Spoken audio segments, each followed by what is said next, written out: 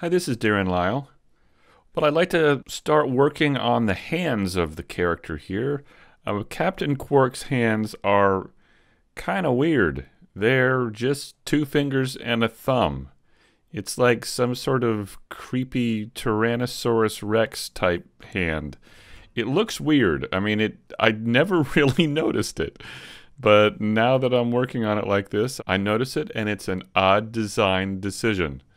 But let's go ahead and try and recreate it. So what I'm going to do, I've got the body in the first layer, the teeth in the second, the eyes in the third. I think what I'm going to do is go straight to a new layer, and I'm just going to begin creating a finger and then build the hand up from that. So I'm going to come over to the Create tab, create a new cylinder, and for this I only want 8 sides. And I do not want any cap fill at all here. So now I'm going to rotate around the y-axis 90 degrees, RY90. And I'll scale it up a bit. So this is going to be the first finger here. I'm going to go to Edge Mode and select these 2 edges on the top and those 2 edges on the bottom, and then Extrude, and then scale in the Z with S and Z. And then scale that in like that. There we go. I'll then take each of these points and press Alt-M and merge them in the center, like this. And then I'll merge this to that. I don't want it at center, I want it at last. There we go, so it maintains the shape. Alt-M at last there. Alright, so there's the finger, and this side is empty because I chose no cap fills. I'm going to insert 2 edge loops. I can scroll the mouse wheel and add as many as I want here. I just want 2, like that. And I'm going to need an edge loop down here somewhere to kind of hold the tip of the finger like that. I'll also need some edge loops on either side of these joints, so I'm going to create edge loops like this. I mentioned before you need at least 3 edge loops for every bend or every joint. So there's my 3 for those 2 joints. Let's go ahead and add a subdivision surface modifier now. And I'll take the views up to 2. And I'll come over here to the Tools tab, tab back into Object Mode, and click Smooth Shading. I'll pull this center point out some to round off the tip of the finger. I can take these points in a bit, like this, and maybe even pull them up a bit, like that. We can maybe flatten this up just a little bit, like this.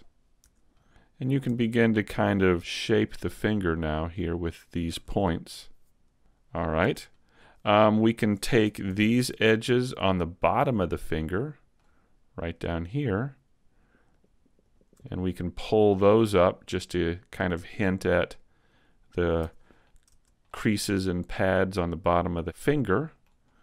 We can come up here and grab these edges and pull them up just a little bit, just a hair, just to hint at the knuckles there. I feel like I want to pull this point out just a little bit more like this. Round that off a bit. Maybe too much. There we go. Another thing we can do is increase the size of the finger at the back near the hand. So I'm just going to select this row of faces, and then I'm going to use this shrink fatten tool, and the shortcut key is Alt-S, so I'll just press Alt-S and then scale that out just a bit, and maybe even scale out this edge too. It's just a little bit bigger. I can scale out these faces here for this knuckle, Alt-S, and just pull that out just a hair. No, I don't like that. I think I'm going to use the scale tool instead. And what I want to do is scale in the Z and the Y, but I don't want to scale in the X. So I'll press S for scale and then Shift X. And now it'll only scale in those axes and it won't scale in the X at all. I guess all there is here is an index finger and a pinky. So let's just take this now and duplicate it and move it over, and that becomes the pinky. Let's select this edge right back here on this new finger, and I'm going to move the cursor to it with Shift S and cursor to selected.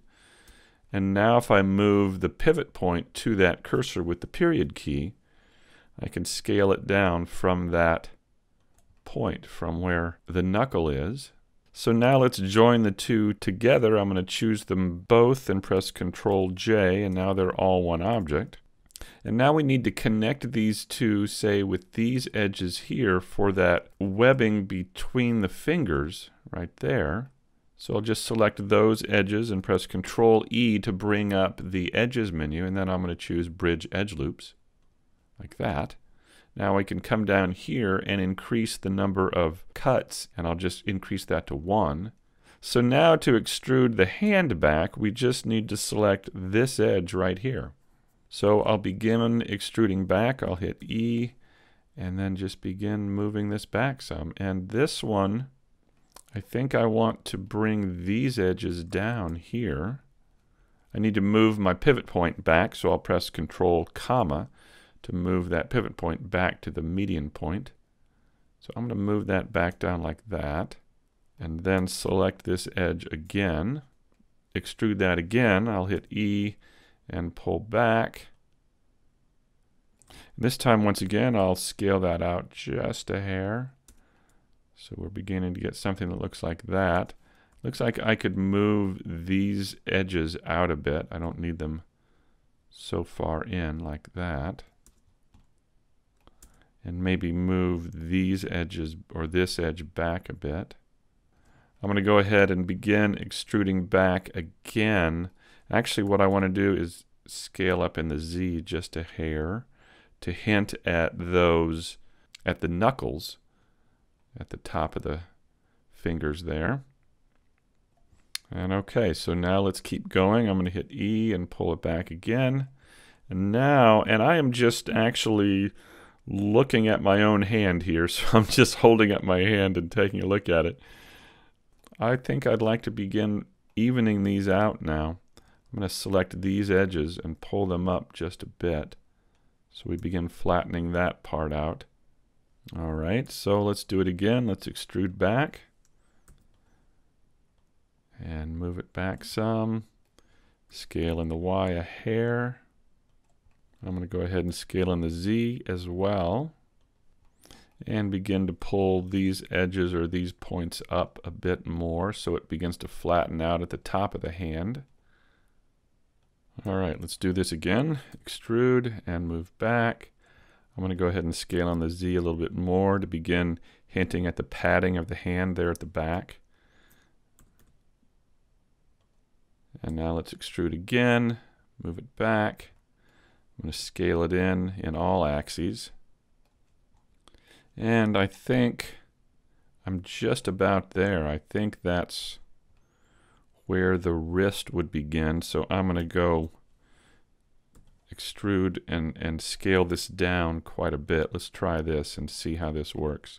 And then I'm going to even this out a bit.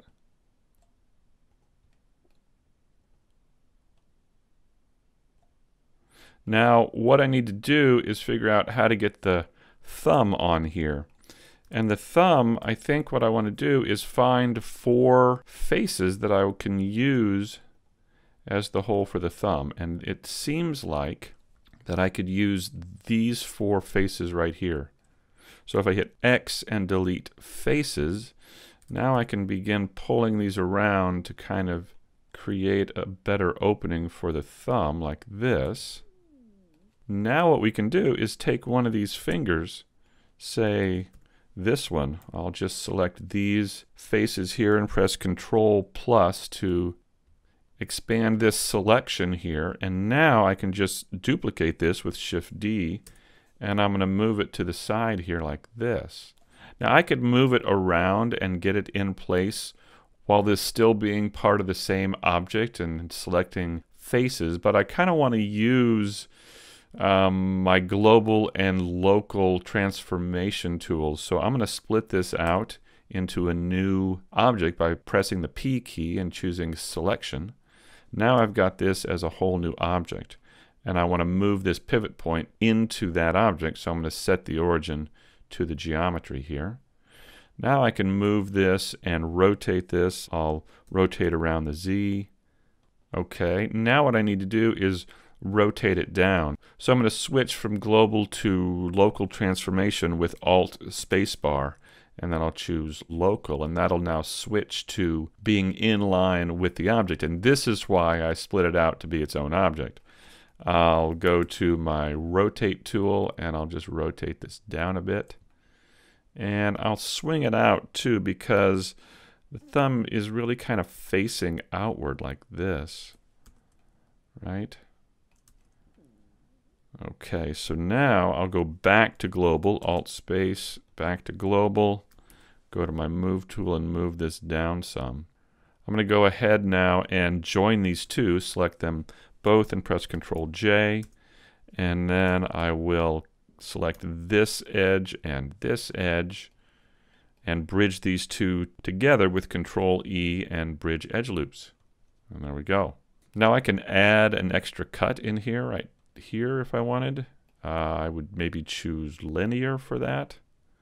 So now of course I'm going to need to do some point pulling and maybe even moving around of edges here. So if I took this edge and maybe scaled it up just a bit, and then took this edge and used Ctrl E and edge slide, I could begin sliding that edge around and kind of adjusting how this is going to look.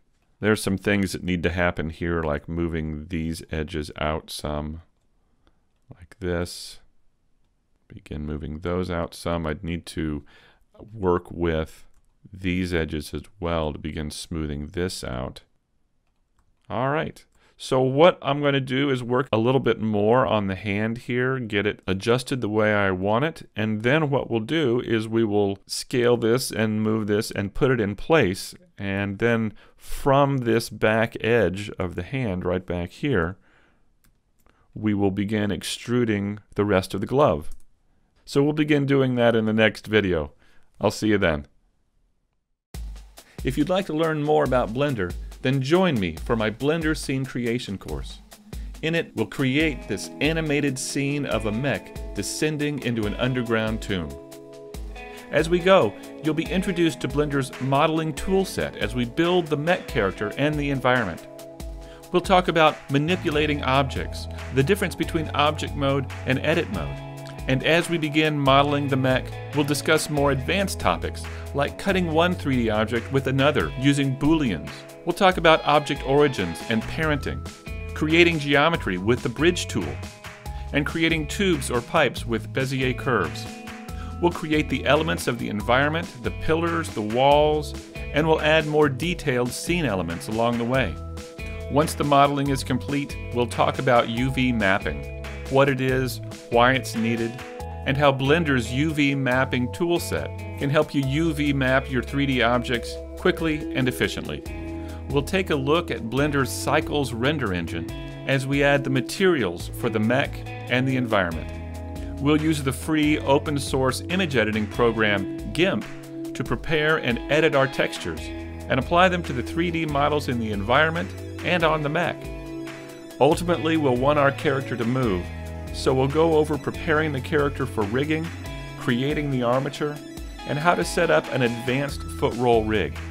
We'll create custom shapes and make sure all our controls are parented and organized, ready for animating. We'll begin animating our character flying into the scene and dropping to the ground.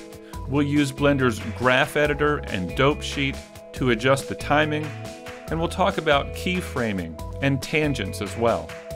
Once our scene is complete and we've animated the character, we'll do some final tweaks to the lighting, as well as have some fun creating a jet flame effect for our mech's jetpack. And in the end, we'll render out the animation and export a movie file. Bringing an animated scene to life is an amazing process. And once you know how to do it, you can bring any of your ideas to life. So join me for Blender Scene Creation. Learn more at darrenlyle.com.